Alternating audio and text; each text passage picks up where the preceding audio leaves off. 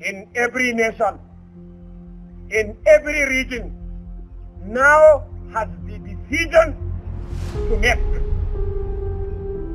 Either you are with us, I mean real Muslims whom are following Salaf footsteps, or you are with the Obama, Francois Holland, George Bush, Clinton, Ban Ki-moon, and his people generally. And any unbeliever is okay. This war is against Christians. I mean Christians generally. Abu Muhammad Abubakar Shekau or Abubakar Shekau, whichever one that you know him with, those are his names. One man that almost brought Nigeria to her knees. Yes, you may not have heard about him, but I'm very sure you know about the 2011 United Nations office bombing that left 21 people dead and 73 people heavily injured. The January 20, 2012 attacks, where more than 183 people lost their lives in a single day in Nigeria's northeastern state of Kano, and then the April 14, 2014 Chibok girls kidnapped, where 276 schoolgirls were kidnapped from their dormitory in Chibok, a town in Maiduguri in Nigeria. Okay, maybe you don't know about all this. I'm very sure you remember this picture of Michelle Obama with this placard campaigning for the release of the 276 Chibok girls held hostage. And the man who was behind all this terror and chaos was this man, Abubakar Shekau. Between 2009 to 2021, he was the leader of Boko Haram, a Nigerian Islamic extremist group. According to the United Nations, from 2011 to 2020, the Boko Haram was responsible for the death of over 350,000 people in Nigeria. So, in essence, Abubakar Shekau, the leader of Boko Haram, oversaw the death of over 350,000 people in Nigeria before his death in June 2021. But how did this all happen? Because the question that most people always ask is, how did he go from a young promising Islamic scholar and a perfume vendor in Maiduguri to having a 50 million naira and a $7 million bounty placed on his head by the Nigerian and US government, respectively? Well, let's talk about it. Welcome to today's Africa, and if you like informative and educative videos about Africa like this, please do make sure you subscribe to our channel for more videos like this every day.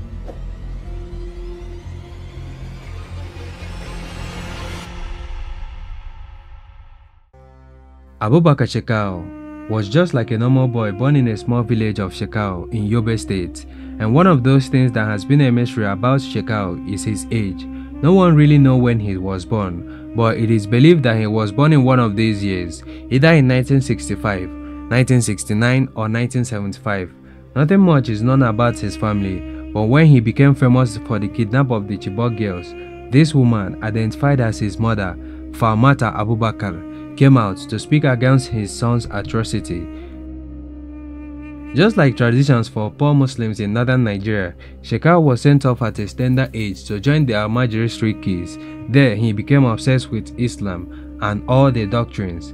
Shekau was an ethnic Kanuri man, and surprisingly, he spoke Hausa, Fulani, Arabic, and English. He was said to have a photographic memory as well. In 1990, he moved to the Mafani area in Maiduguri and studied under a traditional cleric before entering the Borno College of Legal and Islamic Studies, but later dropped out without completing his course. Few months down the line, he met this man, Mohammed Yusuf, the founder of Boko Haram, who was also from Yobe State. Mohammed Yusuf was executed by the Nigerian police of Maiduguri branch following the July 2009 Boko Haram uprising. Nothing much is known about his other children, but his eldest son, Al-Banawi, stood tall among others and followed his father's footsteps. It's a bit of a twisted story, so make sure you watch the video to the end to understand this in detail. With Mohammed Yusuf's death, this gave birth to the villain story of Abubakar Shekau, who resented the Nigerian government for killing his mentor and leader, and because of that, Shekau took over as the leader of Boko Haram. With Shekau in charge now, the story of Nigeria's series of pain began. And just so you understand more, the main aim of Boko Haram is to overthrow the Nigerian government and establish Sharia law and governance in Nigeria, especially in northern Nigeria where Islam is the dominant religion. So, Shekau's tactics were marked by extreme brutality and targeting of civilians, like kidnapping, bombing and attacking markets, churches, government institutions, and even schools. In June 2012, the US Department of State declared Shekau a terrorist and effectively froze his assets in the United States. In June 2013, the department had a standing reward of $7 million for information leading to Shekau's capture through its Reward for Justice program. In addition, the Nigerian government also offered 50 million naira reward for Shekau, but those never paid off as Shekau was never caught. In response to that, Shekau posted several videos online threatening the Nigerian and American governments, boasted often about his invincibility, mocked various armies and stated that he cannot be stopped and cannot die except by the will of Allah. And some of the terrorist attacks that he took credit for was the Nigeria's 2011 United Nations office bombing that left 21 people dead and 73 heavily injured, the January 20, 2012 series of attacks where more than 185 people lost their lives in a single day in Nigeria's northeastern state of Kano, the 2016 Borno IDP camp bombing, the 2014 Nyanya bomb blast, the Maiduguri bomb blast, Yola bomb blast, and so many more. And then April 14, 2014 Chibok girls kidnapped, where 276 schoolgirls were kidnapped from their dormitory in Chibok, a town in Maiduguri, Nigeria. Shekau also announced that the kidnapped girls has been converted to Islam in a bid to wage war against Christianity in Nigeria. When Shekau took charge, the Boko Haram became increasingly aggressive and began to seize large areas in northeastern part of Nigeria. The violence escalated dramatically in 2014, with a total of 10,849 deaths directly caused by them. When Boko Haram became stronger, Shekau expanded his territory to Cameroon, Chad, Mali, Niger, and as far as South Africa, therefore becoming a major regional conflict in sub-Saharan Africa.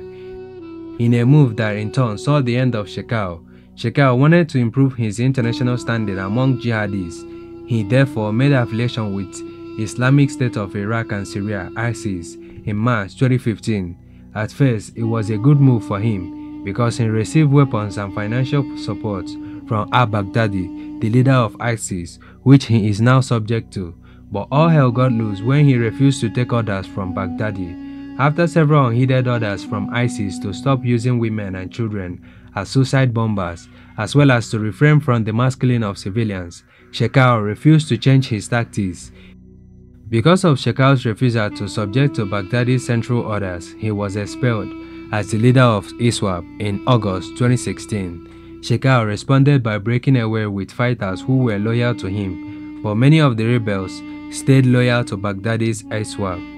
As a result, the rebel movement split into Shekau loyal faction generally known as Boko Haram and ISIS loyal faction led by Abu Musab al-Banawi, who we previously talked about, Mohammed Yusuf's son, the founder of Boko Haram. So al-Banawi continued as the leader of ISWAP. In the following years, al-Banawi's ISWAP and Shekau's Boko Haram became arch-enemies and constantly rebelled against each other. With more military support, ISWAP grew into a more powerful group, whereas Shekau had about 1,000 to 2,000 fighters under his command by 2019, while ISWAP had about 5,000 troops. Okay, now to his death. It would be fair to say that Shekau is a cat with 9 lives. Shekau was reportedly killed in 2009, but reappeared as the group leader less than a year later. The Nigerian army in mid-August 2013 stated that he was fatally wounded when soldiers raided Boko Haram's base in Sambisa Forest and had died between 25th of July and 3rd of August. The Nigerian army also stated to have killed him during the 2014 Battle of Konduga that lasted from 12th to 14th of September. The Cameroonian military also posted a photo and claimed to have their forces killed Shekau in September 2014. Shekau was also reported to have been fatally wounded during the airstrike in Tayo village on August 19, 2016 by the Nigerian Air Force, which also killed some of the senior leaders of Boko Haram. On 25th of September 2016, a video of Shekau was released on YouTube in which he claimed to have been alive and in good health. But in April 2021, ISWAP overran Nigeria's army base around Minok, capturing armored fighting vehicles including main battle tanks, as well as other military equipment. In May 2021, fighting ensured between ISWAP and Shekau's troop. ISWAP invaded Sambisa Forest, Boko Haram's traditional stronghold, and encircled Shekau on 19th of May 2021. According to ISWAP, their initial attempt was to convince Shekau to surrender and acknowledge al-Banawi's authority, but Shekau refused. In the middle of the negotiations, Shekau reportedly used a suicide vest to kill himself, as well as a senior ISWAP frontline commander who was also talking to him at the time. But this time around, he died for good, and his death was confirmed by Boko Haram loyalists and al-Banawi himself. Al-Banawi, who also died in September of the same year. All the same, Shekau died as the greatest terrorist Nigeria has ever seen, but the terror and the fear he put into the lives of Nigerians can never be forgotten. So there you have it. Thanks for watching today's Africa. Please do make sure you subscribe to our channel for more videos like this every day.